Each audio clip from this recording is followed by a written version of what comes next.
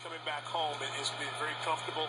And if this is any indication of what you're going to see out of the defense of Georgia Tech, some good things are going to happen for the Jackets this season. Third down, pressure over the middle, and Warrick makes the second catch. So he's been a nice go-to guy when the pockets collapsing all around Quinn. He's looked for number 82 a couple of times now. He's done a nice job in taking Kier Brown out of the deep route, so underneath is going to be there. That time Quinn, not under a lot of pressure, sees the whole field. Warrick's come up with his second big catch. We saw him knock over a few people a moment ago. This time kind of uses his hands, extends his body, and gets the first down. Georgia Tech